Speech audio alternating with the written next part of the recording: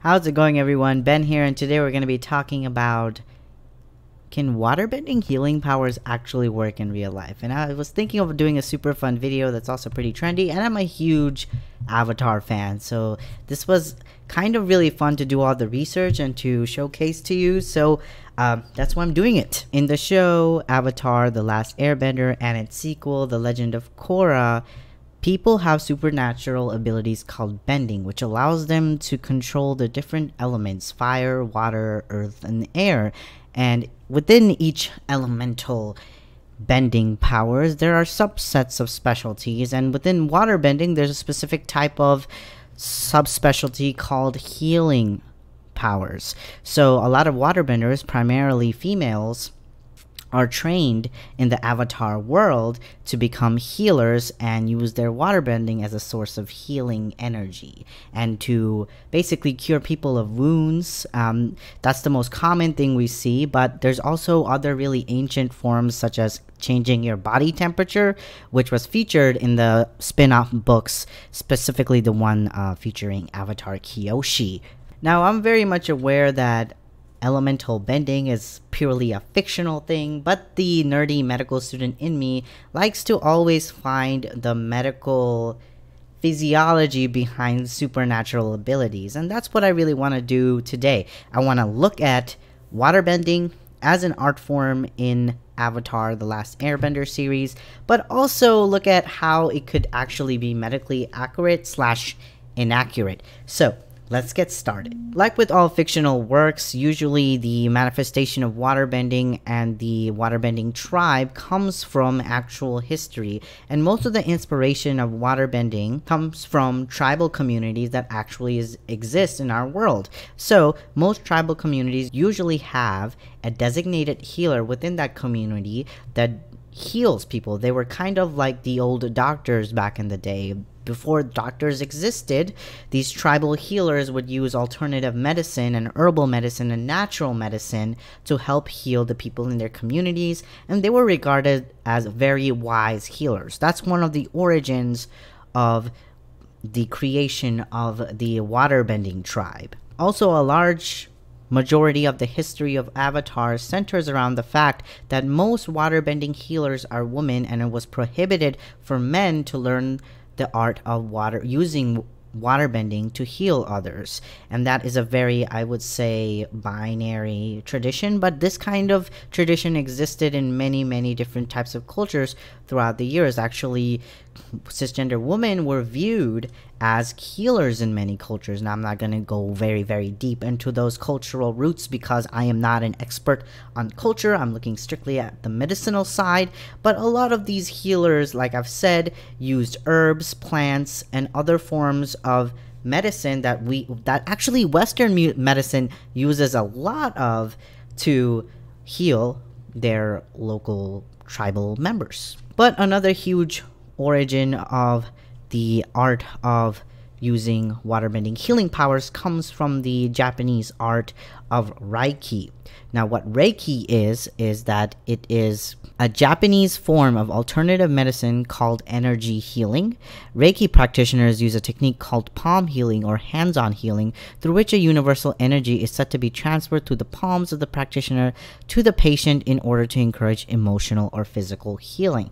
Now, there have been extensive studies on Reiki and what Reiki actually is and whether or not it works, and a lot of studies have actually shown that Reiki can help with chronic illnesses such as pain and anxiety. However, it really depends on who is the patient and whether or not the patient is willing to accept Reiki as a form of healing for them. I actually had Reiki done on me, and I remembered it being as a pretty surreal experience. I saw a bunch of flashing lights when I had Reiki done on me, but I am not the kind of person that benefits from meditation or healing arts, like relaxation arts and other forms of more what I consider static, sitting down and self-reflection kind of arts. I'm not really good with that because I'm kind of all over the place in my head. So Reiki really didn't benefit me, but the other people that I did Reiki with, the more tranquil people and the more accepting people and the more people willing to accept Reiki as a form of healing, got a lot out of it. So I do acknowledge that Reiki does have its purpose, and especially when I used to work as a hospice volunteer, a lot of elderly people who live in hospice situations actually do benefit a lot from Reiki. That's how I ended up actually having Reiki done on me, because a lot of patients liked Reiki.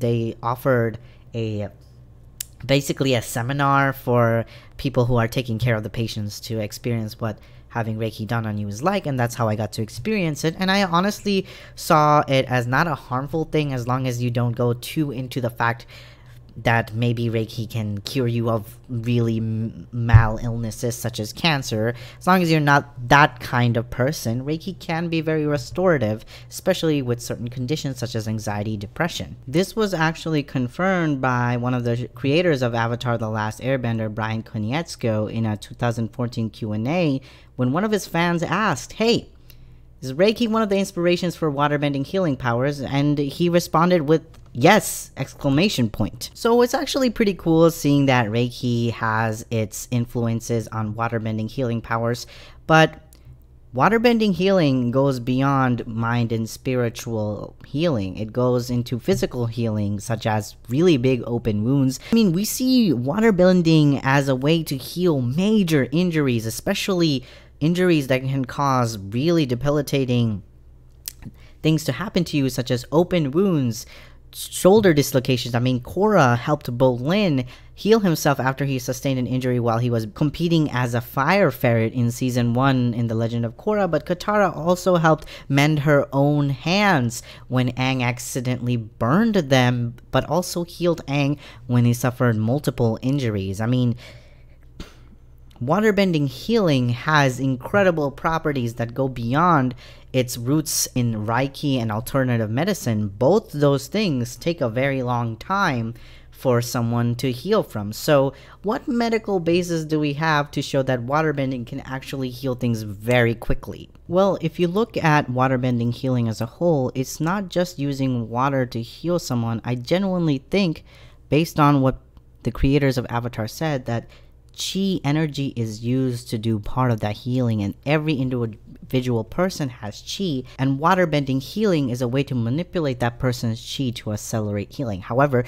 that obviously has no medical purpose or logical fact behind it, but there are ways that we can interpret this to be more medically sound. So whenever someone has an injury, our body's physiology is to increase inflammation in that area.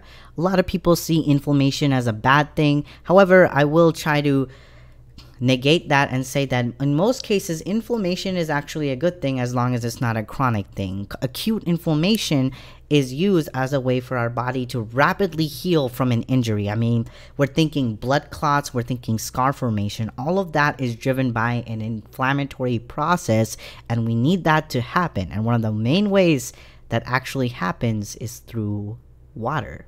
Whenever you sustain an injury, immediately your body's chemoreceptors and chemokines work together to release a bunch of chemicals that signal water, blood, to go straight to the source of that area. I mean, that's why we have bleeding. But along with bleeding, that blood carries essential nutrients that allow you to heal. Within our blood, we have many cells residing in it that acts very quickly whenever there is an injury, when that water rushes through that injury site. When I say water, I mean blood, but you know, I'm trying to center around waterbending. When blood rushes through that site, there's going to be a lot of cells there, such as neutrophils to fight bacteria and infections, but also macrophages to eat up any residual bacteria that have died after the neutrophils have disintegrated them. But also there are things like fibroblasts, which deposit collagen and stimulate scar formation. So if we really want to think about waterbending as a very acute way to heal wounds, we can think about using waterbending as a way to stimulate blood flow to that area of injury. And when that blood flow goes there, so does the nutrients and the cells we need to facilitate healing. The more blood flow there is to that area, the more cells that there is going to be, and the more action that's going to be taken to facilitate the repair process. I mean, I honestly don't know how much faster waterbending could increase the level of repair, but at the same time, it does sound medically sound. Well, that's it for what I have on my medical reasoning about how waterbending would work in a medical physiology sense. I hope you enjoyed this video. I hope you liked it, and I hope you are a nerd of Avatar like I am. Be sure to like, subscribe, share this video with someone who would find it entertaining, and I'll see you all on the next one. And maybe, if you guys really like it, I might make more videos like this covering other forms of media and other forms of medical fallacies and justifying certain mystical things and fictional things in the medical lens. Anyways, I love you all. This is Ben.